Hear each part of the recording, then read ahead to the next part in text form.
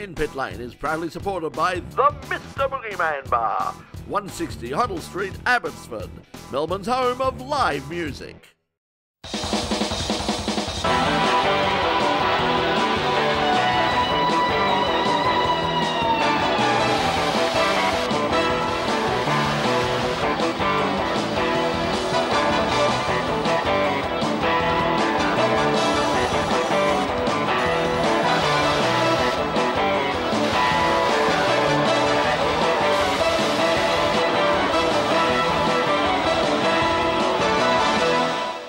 Joining us this week as our special guest is a young man who had a huge weekend at Sydney Motorsport Park last week, winning 2 races out of 3 and finishing second in the third in the Australian TCR series. He is Josh Buchan, and Josh, welcome to In Pit Lane. Thank you very much for having me. Well, would it be safe to say that was probably one of your, if not the best weekends of motorsport you've ever had? Well, I've definitely had worse, that's for sure. It is by a mile. I've had some good wins in some other categories, mainly at Bathurst. But yeah, on the stage it was against the competition and, X, Y, Zs. Yeah, that was definitely top draw. Tell us about the weekend. I mean, obviously you came off of a pretty challenging weekend at Mount Panorama. I mean, what was it? The Hyundais didn't seem to sort of, really be suited to Mount Panorama. I mean, what was the change between Bathurst and Sydney Motorsport Park? We had 20 kilos taken off of us because of our qualifying position at Bathurst. But even then, we didn't go very well at Bathurst, but it wasn't quite a true indication of how fast the car was. Obviously, Jordan Cox decided to spear into the grass in qualifying, and that red flagged the session, and we hadn't set a lap at that point. So, we obviously qualified at the back, and our car isn't the strongest in a straight line, so it was just hard to pass. Timing-wise, in all the races, we were about the 5th quickest car, so we had good lap pace, and hopefully at the end of the year, if there's an endurance event, a longer format will really suit our car there. But yeah, we came into Sydney as sort of under the radar, and that worked quite well for us. We were happy, and then did the business. So it was great. So tell us about how you ended up with the drive. I mean, obviously that was a very sought after drive after last year with Will Brown in the championship. How did you end up in the seat? Good question. So it was a very coveted drive. I think there was about a line of 200 or 300 people after it. Long-winded story made short. Basically, I have a really good relationship with Hyundai Australia and Rob Benson coming over from Hyundai Motorsport in Germany. Those two sort of intertwined and said, hey, we need to get this kid in the car, and we went and did a test, and it was one of those things where the test went really well, and I guess I gave them a reason not to tried to give them a reason not to put me in the car. Tested a few other people, and I ended up getting the tick of approval, and first round in Tassie, in the first race we stumbled across the podium, so it was like, good choice, fellas. And then a couple of tough rounds, and then this. So I was actually just on the phone to Rob earlier, and I said, I'm very happy that happened. I sort of justified your decision. So that's basically how it came about. Very, very thankful to be there. How much pressure is on you when you're in that situation that you know that you've been chosen over a whole bunch of other people? How much pressure is on you to get in there and actually live up to that expectation and the faith that they've put in you?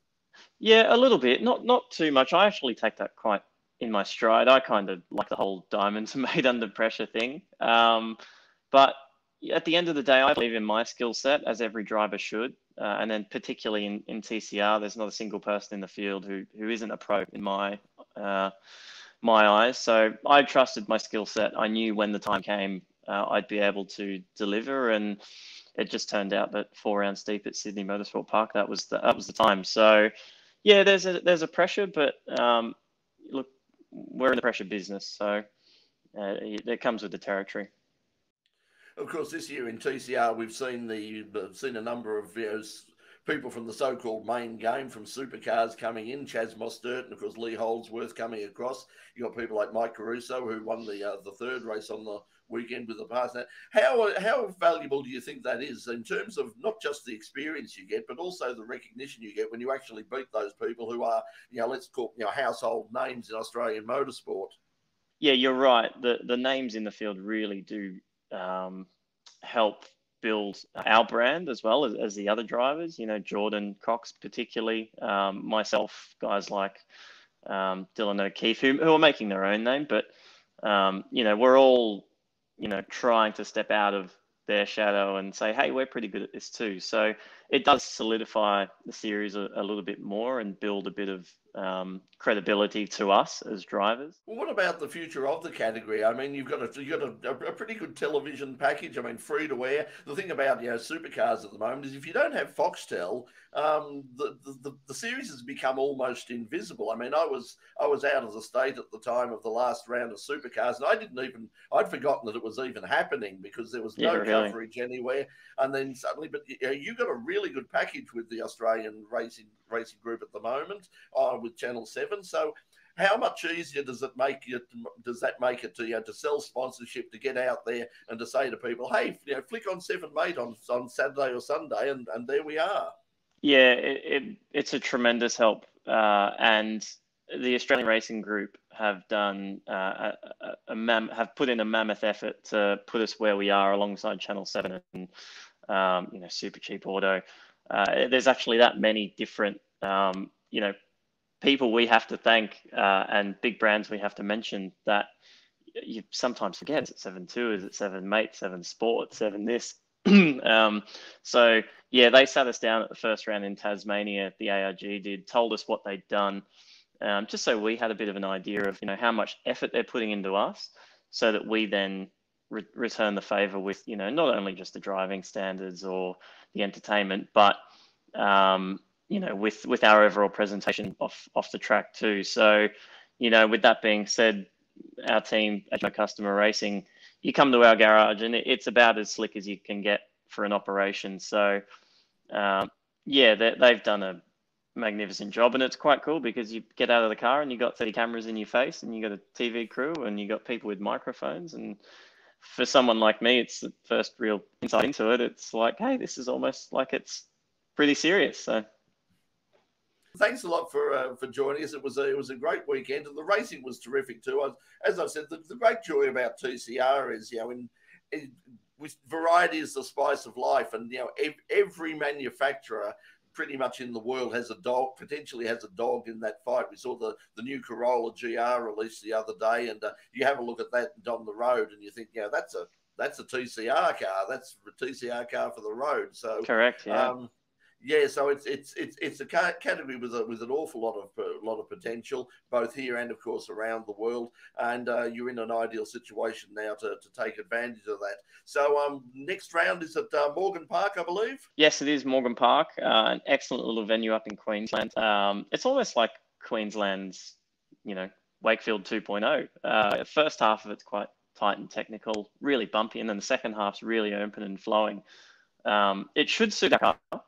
Because TCR is that category where, some cars do really suit some venues. I'm going to be carrying a small group of baby rhinos in the passenger seat after Sydney Motorsport Park with some weight penalty, which is okay. That's the category. They're the cards we're going to be dealt. So the car should suit it. I'll be a bit heavy, but look, coming off the back of a good weekend, just looking to score some more points. And as you mentioned about the championship, it'll take care of itself if we do okay. Okay, well, a fabulous weekend. Congratulations once again. Good luck for the rest of the season and, of course, for the rest of your career. But for now, Josh Buchan, thanks for joining us in Pit Lane.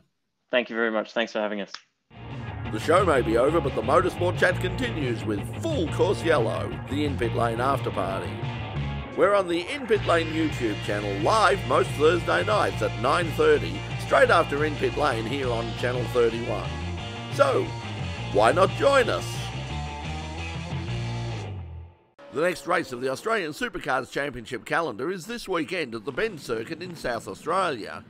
It'll be a big weekend for Dick Johnson Racing, with both their drivers notching up major milestones. 2016 Bathurst winner Will Davison will equal Peter Brock on 212 career round starts, while race 11 on Sunday will mark Pasquale's 100th Supercar race start. Obviously, any time you're alongside a name of Peter Brock, statistically, with 212 round starts is, yeah, it's hard to get your head around, really. I don't know, it still feels like yesterday I began in the sport. So obviously times have changed a little bit, formats have changed, but either way, yeah, there we go. I'm pretty proud to still be in this sport after so many years. Yeah, it's awesome to get 100 race starts and to do it at Shell V-Power Racing. We're really cool. Into my 4th season now. I've never been really one to keep stats and, you know, track how many races done, but yeah, to get that's awesome. Hopefully get a lot more under the belt into the future, and firstly try and get a good result on it. It'll be special. We're keen to continue our momentum. Been feeling good ever since the start of the season, and you know, pretty excited for this opportunity. Still feel like I'm you know, at my best. So it's just a process, bit by bit. As a team, we're all gelling and working really well together. The harmony and environment's, you know, amazing in the team, and I think we're getting stronger all the time. So Tasmania was really good for both cars, and yeah, we're certainly looking to the Bend to continue that progression. Yeah, it's just a very cool circuit, awesome facilities. It's a very sort of Euro style fast circuit, which when you're doing a fast lap, it's really committed and it's heaps of fun. So yeah, I've had a pretty good pass there before. Got a podium there the last 2 years, basically being behind the Shell V-Power Mustangs both times. So yeah, it'd be cool being in this car and have a crack. I love the Bend. It's a great circuit. The team's been very successful there as well. So yeah, obviously we're quietly confident that we can really put in a big showing. Well, that's all we've got time for this week on In Pit Lane. I hope you'll join us once again next week. Now, to take us out this week, we have our band Ozergun. They were on stage with us last week at the Mr. Boogeyman bar for the tune-up on Wednesday night. And if you haven't got down there yet, head down to 160 Hoddle Street, Collingwood, around sort of 7:30, 8 o'clock, and check out the music down there, live music. Support local venues, support local music. After the chaos that we've had over the last year, they really do deserve your support. But I think you're going to really love this band. We were just blown away by them when we heard them. They're absolutely sensational. The band, as I said, is called Ozergun, and they're going to take us out with their new single, Better Without You. So until we see you next week on In Pit Lane, from all of us here, we say thanks for joining us. Bye for now, and here's Ozergun with Better Without You. Good night.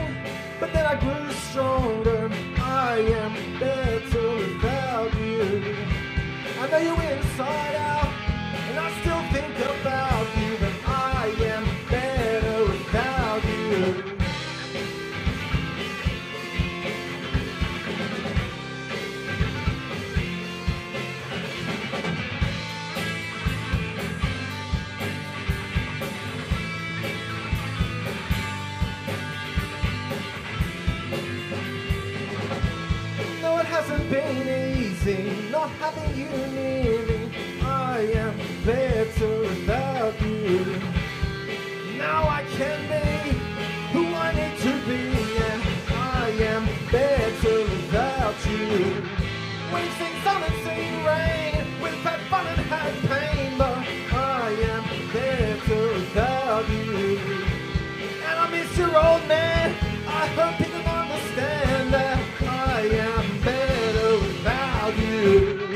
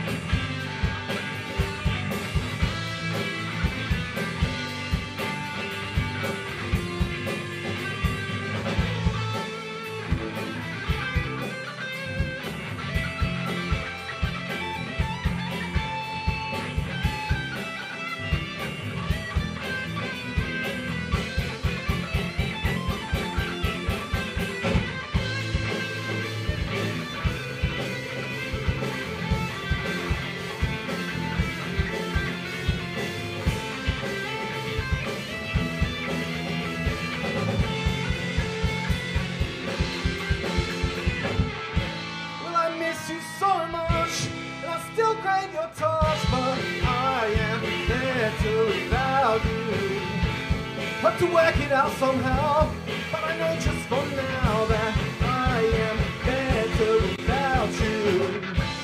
Have to work it out somehow, but I know just for now that I am better without you.